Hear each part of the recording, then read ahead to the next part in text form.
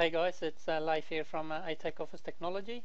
Today I'd like to show you how you can print on different size paper, like a custom size, like a complement slip like the one I've got on the screen here.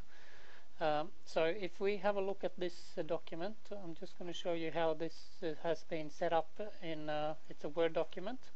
If I go into the page layout paper size, I'm just going to show you the custom size for this particular document.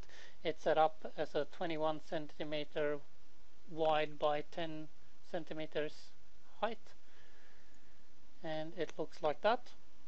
And to print that to the Konica Minolta bizhub, we're just going to jump straight into it and go File and Print. Select your printer in the drop down list and go into Properties. We're now going to have a look at this setup, so we'll set it up as single-sided. I've selected what a color on there. I could pick grayscale if it's a grayscale document. This is the important part here, where you see the original size. So if I click on the original size, I set that up as a custom size. So I'll click on custom size, and you get this custom size settings box up. And I'm going to type in the custom size there. So I've already typed it in here as 100 millimeters width by 210 millimeters length.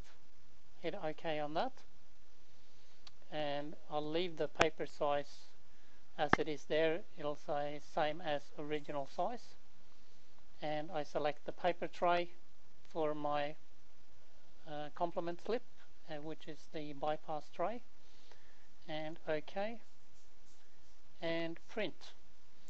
Now we're going to go to the printer, and I'll show you the second part of this tutorial. Hey guys, now we're at the printer. We've sent our with complement slip or the custom size print job to the printer, and if you have a look at the screen here, the bizhub is now asking us to insert paper in the bypass tray or select paper tray, and you can see the size of the document is reflected there, the 210 by 100 millimeter custom size that we've just set up in the Word document. And I'm going to put that into the bypass tray. You can see there's question marks on the bypass tray because the bypass tray is empty at the moment.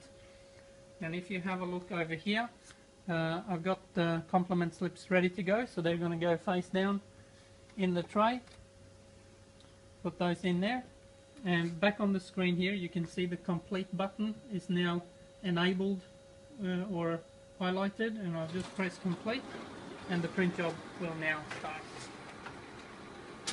And you can see, just like that, we've now printed on a blank complement slip the Word document that we programmed in previously.